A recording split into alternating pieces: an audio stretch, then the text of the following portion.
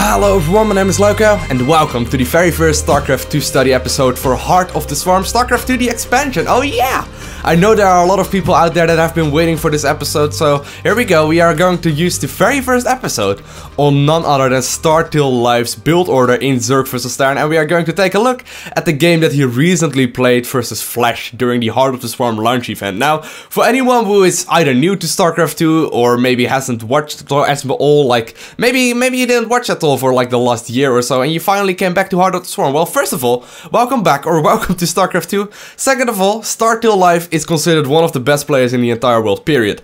The guy is incredibly good. He is either considered the best player or the best Zerg, or of course there are a few players that are maybe in the same skill level as he is in, but the guy is incredible. I believe he is 16 years old right now and he already won a GSL, an MLG, Iron Squid 2 if I'm not mistaken as well, a Blizzard Cup. He won all kinds of things, and most notably obviously is the GSL win, which is the biggest Korean tournament going on in South Korea, which is pretty damn insane. So the guy is incredibly good and we are going to take a look at his Zerg vs Terran build order.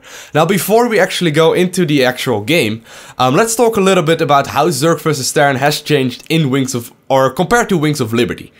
In Wings of Liberty, what you saw a lot early game was a lot of marine pressure, Hellion pressure, or Hellion into Banshee pressure. All that kind of stuff is still happening in Heart of the Swarm. However, besides those pushes, there is also this new unit that some of you might know about, and it's called the Widow Mine. The Widow Mine is a new unit that is going on right now in Heart of the Swarm, and it's incredibly effective versus early game Zerg. The other thing that you might have also heard about is that they actually changed the medevac. The medevac is incredibly good right now as well. It can basically speed to your base within literally seconds, and you also will need to counter that. Now, in this build order, Life actually opts to go for a very early Zergling speed. This is something that we saw a lot at the start of Wings of Liberty as well, because it was always very safe versus pretty much everything. Now, at some point in Wings of Liberty, people decided to go for a lot of early command centers, or maybe like a little bit of pressure into a command center into Reapers, or not into Reapers, into Hellions, that is, and you know, it was just falling out of fashion. But right now we are totally, completely back to the early gas openers, and I would definitely advise you to do right as Life does it. So let's hop straight into the game. So here we are in the actual game. Life is going to be playing versus Flash, one of the best Brood War players of all time, and you can see Life is opening up the build order with a hatchery at 15 supply. He then makes 2 more drones and starts a gas geyser at 16 supply, and then he starts another drone. Now he will save up until 200 minerals and he will throw down his spawning pool. He puts drones instantly into gas, and at 17 supply he starts an Overlord. At this point, Life also realizes that his opponent Flash is opening up with a command center first. However, the build order shouldn't deviate too much. As soon as the spawning pool finishes, he starts a queen in his main base as well as in his natural, and he also starts one set of Zerglings to start scouting around the map. At this point, he just starts making as many drones as he possibly can. Once Life hits 100 gas, he actually pulls his drones off of gas and he starts Zergling speed right as he can. At 25 supply, he will start another Overlord, just like he did a little bit earlier. As soon as both queens spawns, he will inject with them. However, he will not start the second queen right away in his main base. He will, however, start another queen in his natural right away. Right now what he does is simply make another Overlord and drone up as hard as he possibly can. He is going to use Overlords and Zerglings all across the map to check out what is going on, but he is most and foremost just droning up as hard as he can. He is not going to be making any more Zerglings than necessary, and at this point he realizes that it is pretty much completely safe. At this point, however, you will also need to play reactionary.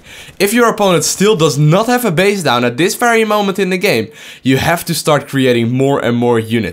As you can see, Life, however, realizes that he is safe and he drones up with 9 more drones. At this point, Life realizes that he is completely safe and that there's not going to be much aggression at all by Flash, and he decides to get a really greedy third base up at the 6-minute mark in the game. Now, if you feel safe yourself as well versus your Terran opponent, I would recommend you throw down your hatchery at your third base around the 6-minute mark yourself as well. Up until this point, Life has basically only been making drones, but he is now going to add drones back into gas as soon as his Zergling speed finished up, and he's also going to start more gas geysers. At this point, Life also wants to start double upgrading his melee units and he decides to go for double evolution chamber. Before he starts double upgrading his melee units, however, he does decide to get a lair first. Now at this point, the game becomes incredibly game specific and it's hard to tell what is going on. Just keep in mind that you always need to be playing very responsive. In general, this build order will help you out to open up safely and to transition into the mid game with good upgrades with a relatively early third base and also with some very safe play. So that's pretty much it. It's a pretty damn easy build order to execute, I'm not going to lie. However, there is one thing to keep in mind. Whenever you are seeing that the Terran player is going for a lot of early aggression or he is not expanding at all by the 5 or 6 minute mark, keep in mind that you need to start producing units much earlier.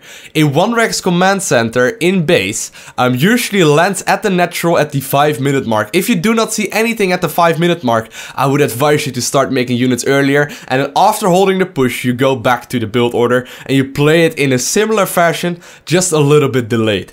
Keep in mind that you have to be very responsive as Zerg. You can never just blindly go for a certain build order because you will always need to nullify what your Terran opponent is doing. Now besides that, I hope you guys enjoyed this episode. If you did, please hit the like button as well as the favorite button, as well as leave a comment because I love reading comments and I read every single one of them. So I want to thank you guys all for watching. If you're not subscribed already, hit the subscribe button. Have an awesome day. Do not forget to smile and hopefully I will see you in the next episode. Bye!